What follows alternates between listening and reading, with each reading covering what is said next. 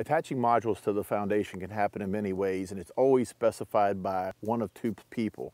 So almost every factory, in fact every factory, will only do a foundation diagram that is a recommended foundation diagram. They will give you point loads, they will give you pounds per linear foot, but it's incumbent upon the homeowner or the builder to go to an engineer and have the foundation engineered to accommodate those loads that the home's going to produce.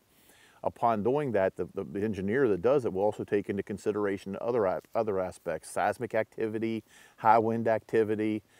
They will design the foundation per code for that locality. So that means you might have straps installed on the foundation. You might have an additional nailing pattern that you have to use. You might have bolt type structures or bracket structures embedded into the walls that attach to the foundation. Every foundation, if it's a concrete foundation, will have what's called a sill plate. The sill plate is typically done with pressure treated lumbers because you can't have green lumber touch concrete.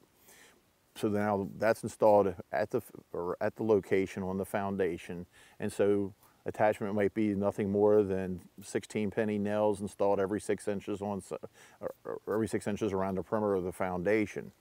But you have to go with whatever the design is. The factory will take that engineered foundation design and take it into consideration, especially in seismic and high wind areas, because it may take both the foundation and the structure of the home to accommodate those attachments.